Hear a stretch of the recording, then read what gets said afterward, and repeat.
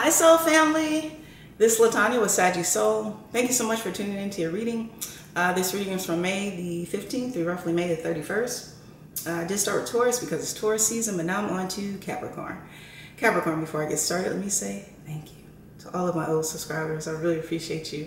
Thank you to my new subscribers, welcome. Thank you so much for subscribing. So family, thank you for the shares, the emails, the comments, the likes, the dislikes. It is all energy. Thank you so much, Soul Family, for leaving your comments, sharing your personal stories, because of course it helps to heal others who are going through the same situations, similar situations, and those who will be coming up behind the energy. All right, Capricorn, new month, same year, May 2021. I actually would like to read your horoscope for the month of May, and it reads, take time to slow down and enjoy things that bring you joy. Relish in deliciously mellow energy while it lasts. Okay. It is never a waste of time to concentrate on your well-being. Don't forget it. Your rewarding days were the 1st and the 2nd, which have already passed, and you have 2 more days left on the 28th and the 29th, which is toward the end of this month. And your challenging days will be the 15th and the 16th, with just this upcoming Saturday, Sunday. All right, Capricorn, we do have a new moon in the sign of Taurus today. So hopefully you've been setting your intentions and able to manifest, releasing the mind, body, and soul of any type of toxicity.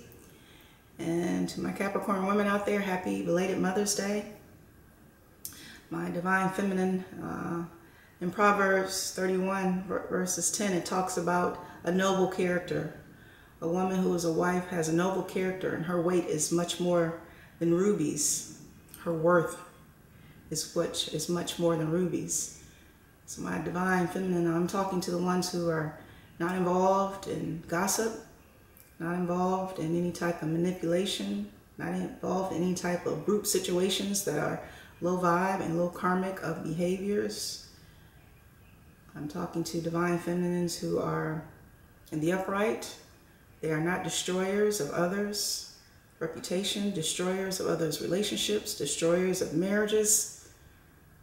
Because when you take something that does not belong to you, that might be a masculine, but he was not meant to be your divine masculine, right? And you lose him how you get him. So I'm talking to the divine feminines who are in the upright. They've done the work. They are healed. They are whole. And they bow down night and day to the Almighty God. They have the attitude of the gratitude to know that even during a pandemic, they're still standing. They're still surviving. And they are flourishing and growing. And a lot of times when you're single, you're looking for your match, that divine masculine. Those masculines who are on your journey in order to meet someone where you are healed and whole. And the attitude of gratitude. And you know that you serve the light. That's when the divine is going to send you someone to meet you on your path, to meet you on your level. And some of you, sometimes you got to raise that vibration a little bit higher, right? Because that person is waiting for you up here. So releasing that gossip, releasing those friends who are jealous of you anyway, who don't want the best for you, who will give you wrong advice to steer you into the wrong directions, right? Ladies, you know all about it. And to my divine masculines, there are a lot of men out here who are raising children. And I'm not talking child support. I'm talking sole custody of their children. They're living in the upright. And divine masculines, there is a verse in 1 John, 2nd chapter, verses 15 through 17. And it talks about people who are lovers of the world and everything of the world. And there's 3 things that kills a soul and kills your connection to spirit. And that is lust of the eyes, lust of the flesh, and living a prideful life. I'm talking to divine masculines who don't follow social media. They don't follow other men. They bow down and give gratitude to the Most High God. Because you're a man, whether you make $25,000, whether you make $50,000, $60,000. I'm talking to men who don't have to put on a suit, who don't have to put on Rolexes, who don't have to drive fancy cars to know their self-worth.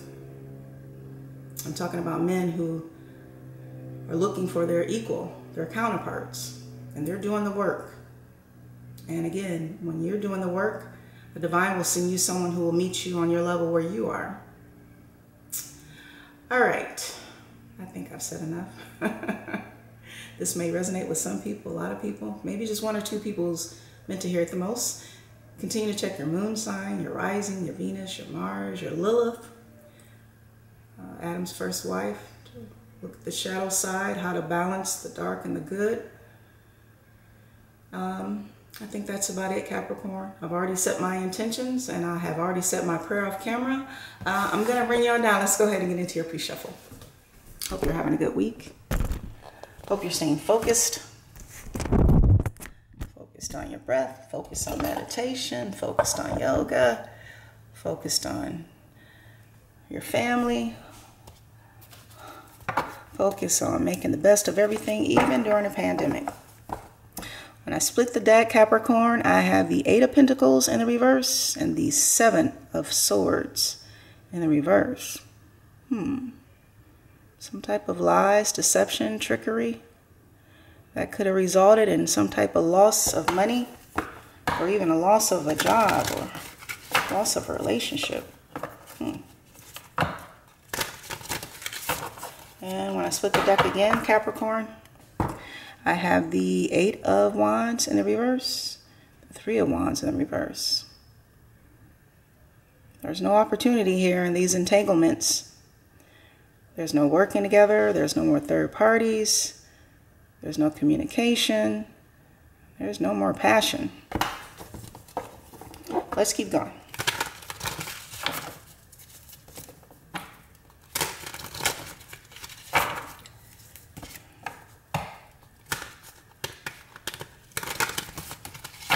One more.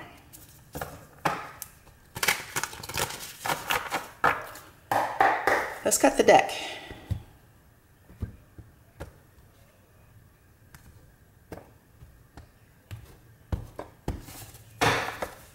Your focus, the Hermit. Major Arcana in the reverse. You also have the Ace of Pentacles.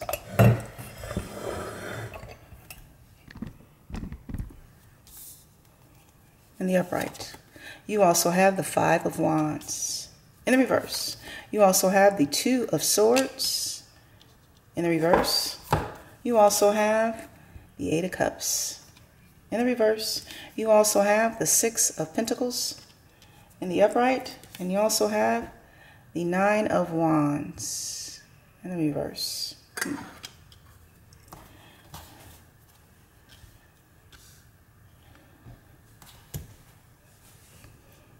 All right, let's see here.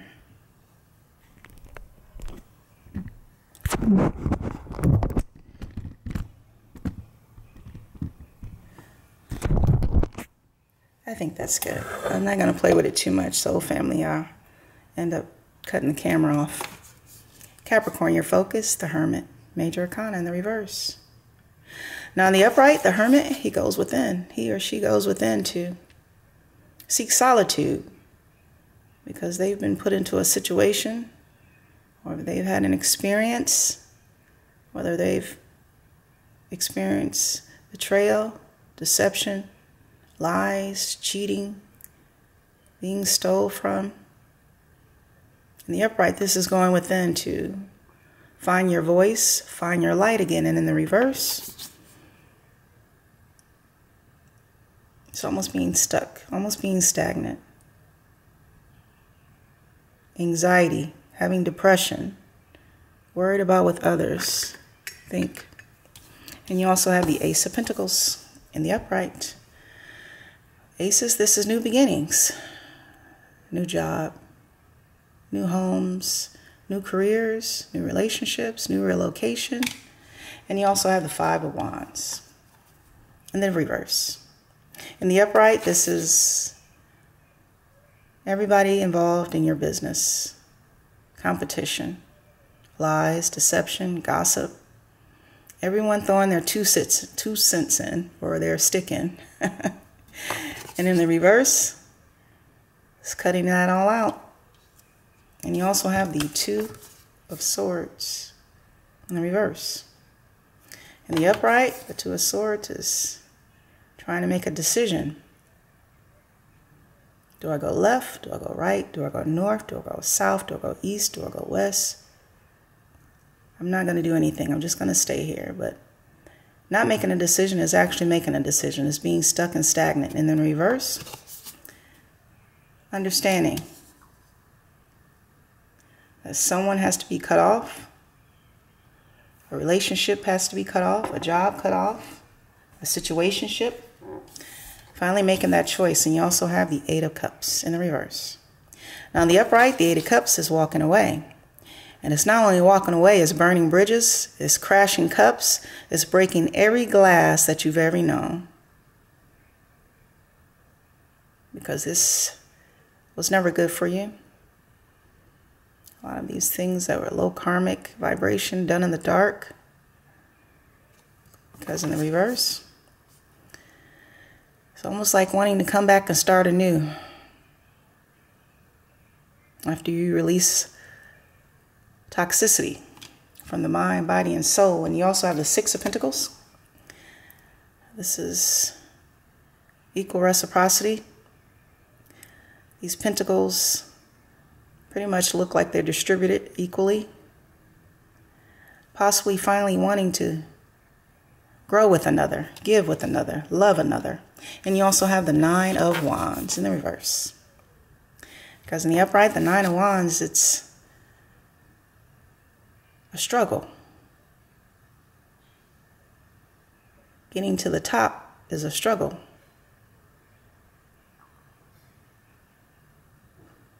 Obstacles, barriers, people in your way, situations in your way, lack of finances, lack of faith. And in the reverse, no longer struggling. Making the decision to let go whatever is burdening you, whether it's a relationship, a job, a person, a place, a thing, releasing it. The problem is, as you've released it, there's anxiety here. There's depression here. There could be even some loneliness.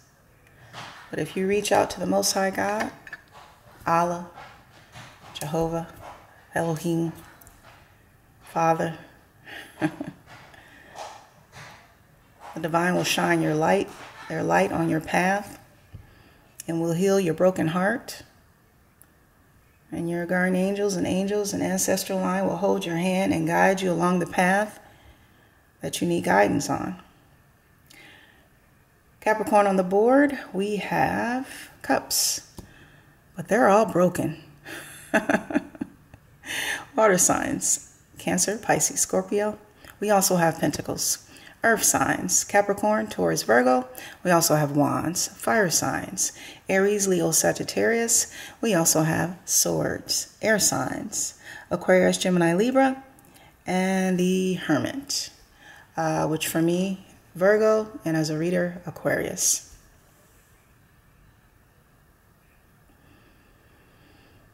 So Capricorn, we have a huge pentacle here.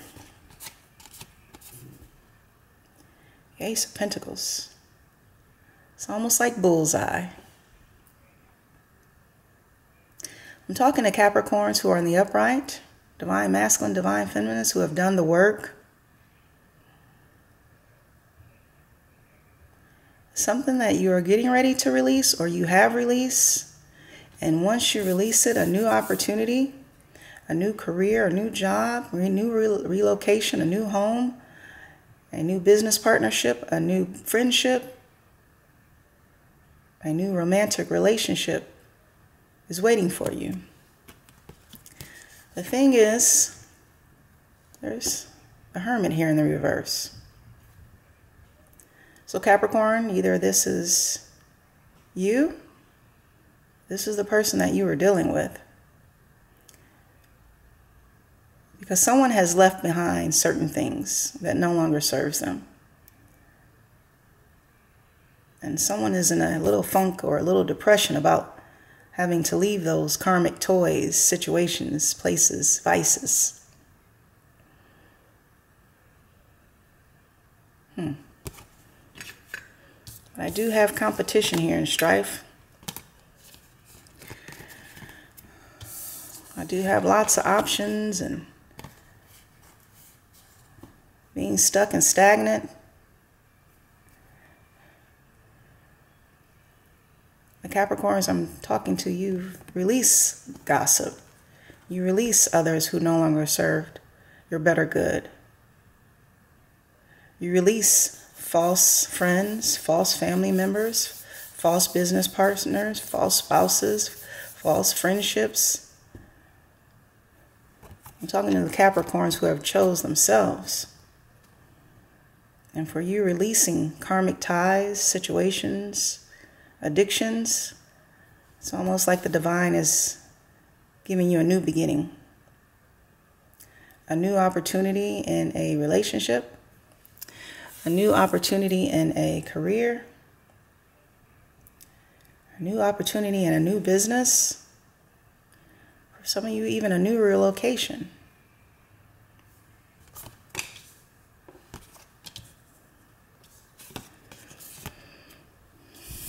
And not only have you no longer playing the victim, no longer staying stuck and stagnant in the darkness. A lot of you have burnt these bridges. A lot of you have broken all these glasses. And you're realizing that you now no longer fighting for situations that were never on your level. Fighting for situations that kept you stuck and stagnant. Fighting for situations that kept you in the dark. Fighting for situations that were not honest, not loving, not kind, not transparent.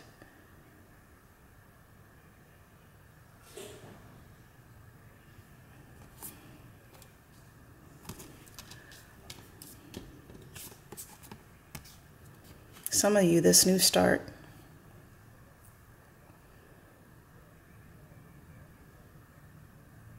maybe due to a loss, maybe part of your karma that you had to serve. But if you take this new start, what I'm seeing here is eventually you're going to get to the Seven of Pentacles very quick. If you take this new start, everything that you lost will be restored.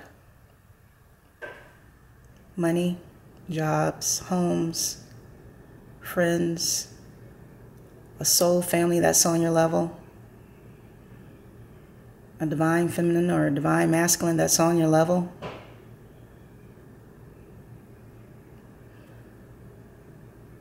But there's something in your energy here. Almost like being afraid of a new start. Almost having anxiety about a new start, whether it's a new career, a new job, a new relationship, a new relocation. Someone here has anxiety or fallen into a depressed state